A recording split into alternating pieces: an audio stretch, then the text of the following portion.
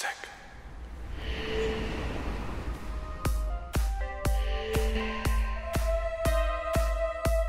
Hi, I'm Ron Anderson. When I was making a vocal change from baritone to tenor, my maestro, who I studied with every day, actually had me saying that the E is poisonous to the voice. Well, E is the spine of the voice.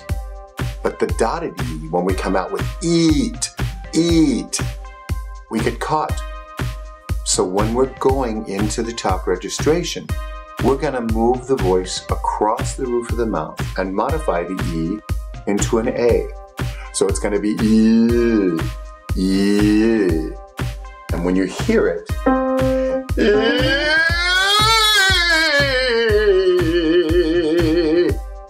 otherwise you go and you get caught. So move it to the back of the head and yawn, lowering the larynx. Have a great day. Practice this at work.